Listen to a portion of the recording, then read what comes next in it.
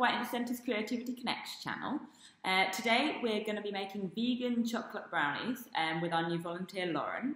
I'm really looking forward to it because I personally couldn't get any eggs this week, so I'm going to be giving that a go as well and seeing if we can make them. Remember to subscribe to our channel to check out new videos from Lauren, vegan recipes, but also videos from our other staff and volunteers coming out over the next few days. So subscribe on YouTube channel and I hope you enjoy it.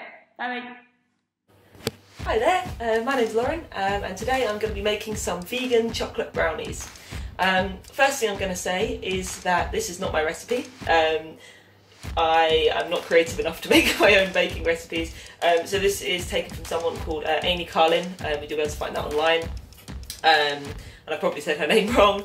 I've made a few tweaks to the original just based on my own personal preferences and what I have available in the cupboard, but it's mostly stuck to the original, so all the credit should go to her. So vegan baking can be a little bit daunting for some people if you've not tried it before, mainly because you have to substitute two really key ingredients in baking, which is eggs and butter. Now butter is actually quite easy to substitute. I tend to just use margarine, like this sort of thing. You've got to watch out because some margarines do have a bit of milk in them, but a lot don't, like Flora for example. All of the Flora brand now is suitable for vegans. You can see the little logo there, so that's good. There's also ones like Vitalite, Pure, and some supermarkets have started doing their own brand now as well, so it's quite easy to come by this kind of thing. Eggs are a little bit more tricky. I didn't actually realise this until I went vegan and started doing vegan baking, but eggs are actually a raising agent, so they help cakes and things go light and fluffy. So there are alternatives you can use to eggs to do that sort of thing. For example, something called aquafaba, but I'm not going to really go into that. I'm going to cheat a little bit today and make something that's not supposed to be light and fluffy at all, which is brownies, which we know are supposed to be quite dense and squidgy, and yeah, we don't really want them too cakey. Otherwise we'd just make a cake, I suppose. So 3 things I've done before we get started is wash my hands. I have preheated the oven to 180 degrees. I've just done that first so that it is nice and hot by the time we get the brownies in the oven. And I have assembled my ingredients, which is definitely something I should do more often because yeah, scrabbling around the cupboard for things halfway through a recipe is kind of annoying, so glad I've done that. So what have we got? We've got 250 grams of plain white flour, this sort of thing. I've actually used the last of the flour that I had for this recipe, so let's hope it turns out well. And then we've got a teaspoon of baking powder, a pinch of salt, a banana, and this will be our egg substitute. Obviously it's not got any raising properties, but as I said, we don't need that for this recipe. It's more of a binding agent, so it just sticks the whole mixture together. We also need 230 grams of caster sugar, just the white plain caster sugar like this. I've used brown sugar before I think as well, and it seems to work okay, so it's kind of flexible. And we need vanilla extract, just a tablespoon of that. We need 200 grams of dark chocolate in total, so I've used Bourneville. The original recipe actually says you should use like super dark, kind of very high quality chocolate, like the green and blacks kind of stuff. But actually I've tried that and I prefer it with this. I think it's just sweeter and creamier, and I just think it makes the brownies taste a bit nicer and gives them a better texture, but that's all personal preference. So yeah, part of that will be melted into the brownies and part of it will be used for chocolate chips. So we also need the margarine, like I said. We'll need 4 tablespoons of that. And 1 tablespoon of golden syrup. And that's another thing that I've sort of deviated from the original recipe a little bit because they said to use agave nectar, which I don't really have in my cupboard ever, and this seems to work just as well. It's only 1 tablespoon, so I doubt it makes too much difference. I think that's all the ingredients. I've also pre-lined a baking tray for the brownies. You see, I'm not very good at measuring, like, it doesn't sort of go up the top. That's not the end of the world. So yeah, just whack a bit of oil in the pan, just a little bit, so that the baking paper sort of sticks up to the sides like that. Just rub it around. So that's ready to go as well. Okay, let's get started. So I've already measured out the flour into this bowl, big bowl here. So that's 250 grams, like I said. I'm going to add 1 teaspoon of baking powder, if I can get it open. I should probably do that. There we go. Make it nice and flat. Plop that in. And the pinch of salt, I believe, goes in at this point as well. Yeah. I'm never really sure why salt. They always say a pinch of salt in bakes. Is that a pinch? I don't know. And you know, it's not enough to make a difference to the taste, I shouldn't have thought, but it must do something. So I'll pop that to one side because we'll need that in a bit. So next up is mashing the banana. So again, here's what I prepared earlier. Mashed banana looks a bit gross actually. You just mash it with a fork until it's like fairly incorporated. You don't really want loads of big lumps, but a few little lumps, and it's not the end of the world. I'll put that, my little demonstration banana away. So into that mixture goes the sugar. So what I'm going to do is I'm going to pop that on the scales here, set it to 0. Yep. And then I'm going to pour in the sugar. So yeah, 230 grams. There we go. It always seems like a horrible lot of sugar, like that's a lot of sugar. But never mind. But it's fine. That's why it tastes good, hey. So yeah, I'll mix that up. It looks like it's not going to mix at first. It's like, well, there's a lot of sugar and not that much banana, but trust me, it will mix up eventually. And what will help with that is at this point to put the 1 tablespoon of vanilla extract in, because that's a little bit more liquid, and mix it in. Again, a tablespoon of vanilla extract does seem a lot, but that's what the recipe said, so I just trust the recipe. I don't like to, you know, deviate too much. Alright, so I'm going to keep mixing that.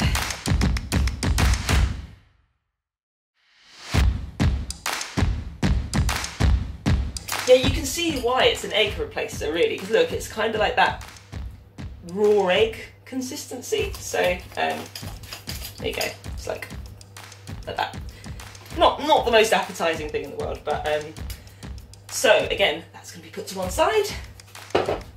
And I have chopped up 140 grams out of the 200 grams of chocolate we had, like so. They don't need to be that small pieces because we're going to melt these. So yeah, I mean, you could cut them up smaller, it would probably melt faster, and that would probably be a smart thing to do, but I'm not very patient, so that has not happened. Pan. There you are. I thought I'd got everything out, but clearly not.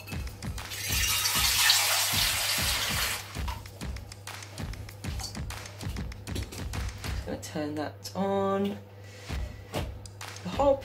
So yeah, I've got a pan of water, which I'm putting on the hob to heat up. And what we're going to do is something called a bain-marie, which means instead of just like chucking chocolate into a pan and melting it that way, you put it on, like, in a bowl on top of a pan of hot water, and I think that means it just doesn't stick as much.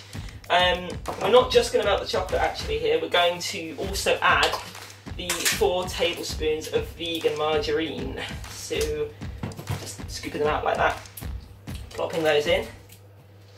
You don't have to be too accurate here, I don't think. Well, mine never am, so, and it seems to work okay. Put those in there. Lovely. Oh yes, and we need a tablespoon of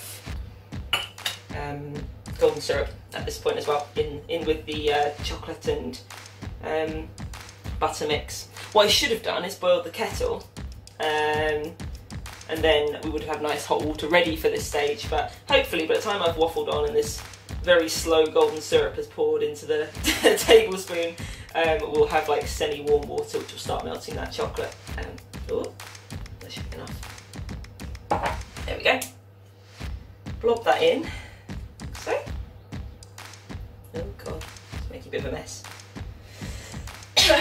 Right, yeah, so we've got chopped up chocolate with the margarine on top and some of this golden syrup as well. So I'm just going to pop that on the pan. Hopefully it's warming up. It's on full heat, so it should be warming up quite soon. Right. I'm probably going to have to fast forward this bit because it's going to be pretty slow.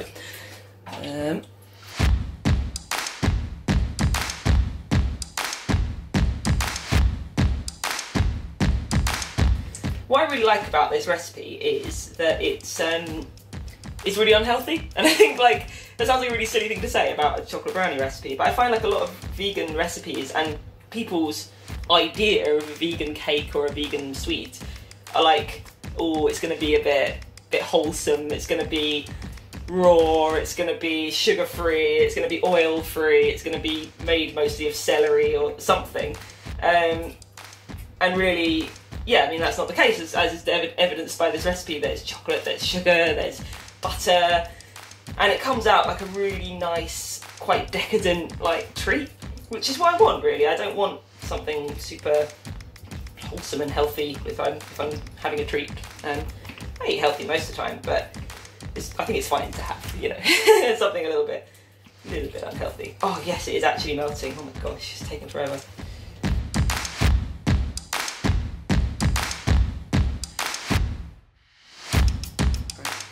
Basically, it's like that. It's sort of very, yeah, very liquidy, very smooth, which is perfect.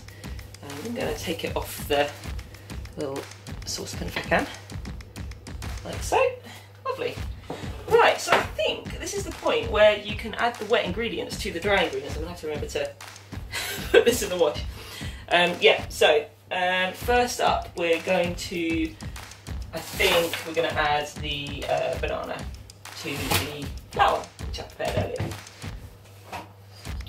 So, here's the banana mixture going in.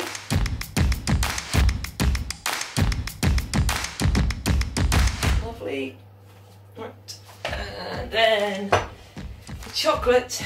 The bowl is quite hot, so am I going to be able to hold it? Yeah, I am actually. I can handle that, that's good.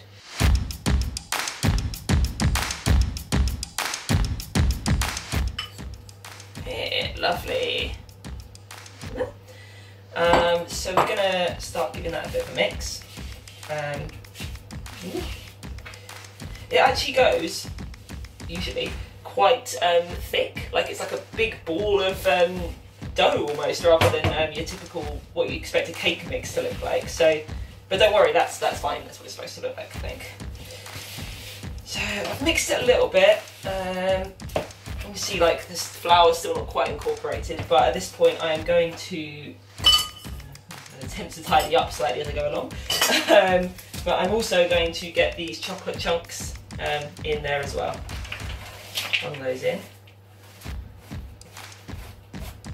Oh, cool, it's going everywhere. Okay, lovely. So that should. Yeah, it's really nice for the chocolate chunks in there. I actually like to keep them. It's better, I think, than just like chocolate chips. Like the chunks are nice when you come across those. So mix it in.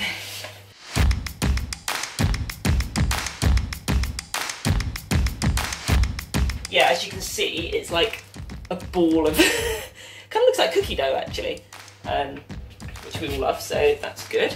Just gonna pop that out of the way. So I can now put it in the pan. So I'm just gonna roll this sort of ball of dough into the pan, like so. Whoa, pretty heavy.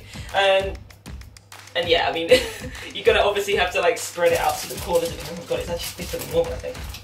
Christ, what have I done? Hopefully this turns out right.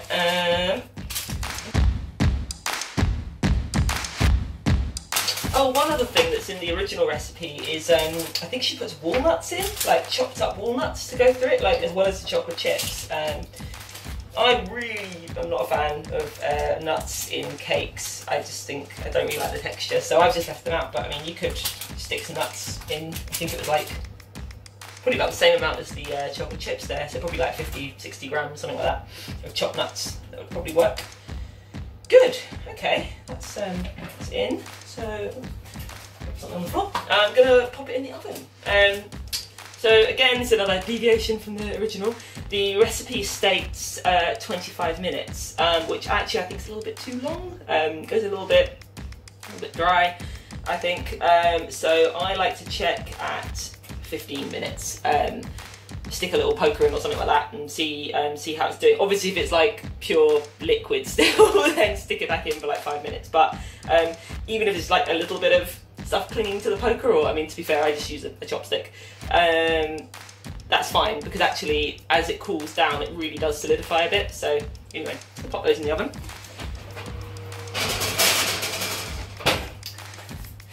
Right, I will see you in 15 minutes. I'm back again. So I took the brownies out of the oven at 15 minutes, like I said, and they seem done. They seem done already. Actually, if anything, like a little bit overdone, slightly overdone. But I think it'll be fine. So I sort of, yeah, obviously turned the oven off and all that, and left them in the pan for a little bit to solidify. Not that long, admittedly, because I have no patience whatsoever. So I've just sort of thought, I want to get them out. So I've got this little sort of, what do you call it, like a drying rack kind of thing. No, I don't know what it's called, but it's, you know what I mean, it's one of these things. But it's actually too small for these brownies. I'll show you them actually. Here we go. So, there we are. Let's get the light on them. Ooh.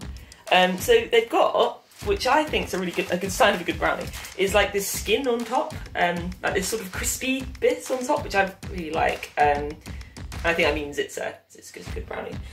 So this won't fit on there, obviously. The corners are going to like hang off and probably going to fall off if we're honest. So what I'm going to do is, oh Christ,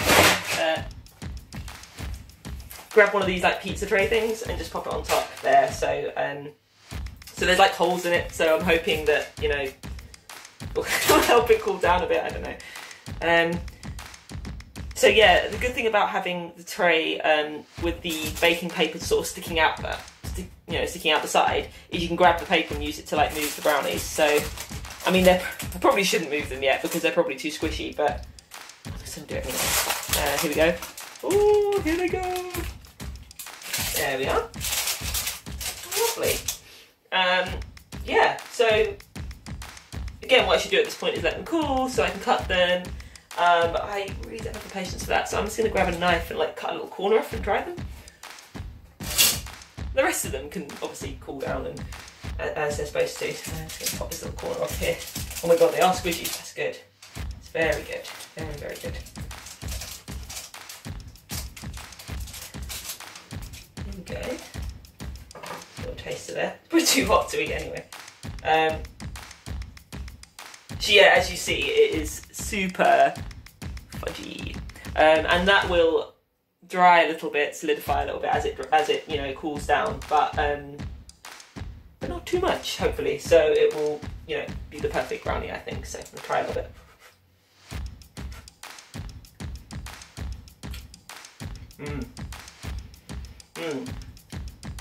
That is a really good brownie, and I like. It sounds like I'm blowing my own trumpet, but I'm really not, because it's not my recipe. I just followed some instructions and messed it up a bit, in fact, in various places. So, yeah, not blowing my own trumpet here at all. I just think this is an absolutely fantastic brownie. Excellent. Well, I hope you enjoyed watching that. I might try and make some more videos at some point, if I can get some more flour. But yeah. Hope you get to make it at home sometime. See you later. Well, so I hope you enjoyed that. I also managed to cook along to it, and believe it or not, Lauren, they actually don't look bad at all. I'm really pleased with them, and they're really good. So if anyone else wants to make these brownies, just make it along with the video. But if you want to see any of our other content that's coming out, remember to subscribe. And if you've got any ideas about what kind of videos we should be putting up, then just send us a wee email here and we can get you involved. Look forward to hearing from you all soon. Bye bye.